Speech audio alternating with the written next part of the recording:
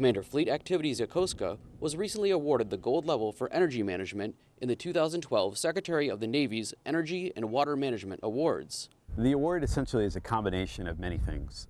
Awareness program, projects that we're executing. So each and every member of the CFA community are all contributing in order to try and help conserve for the Navy.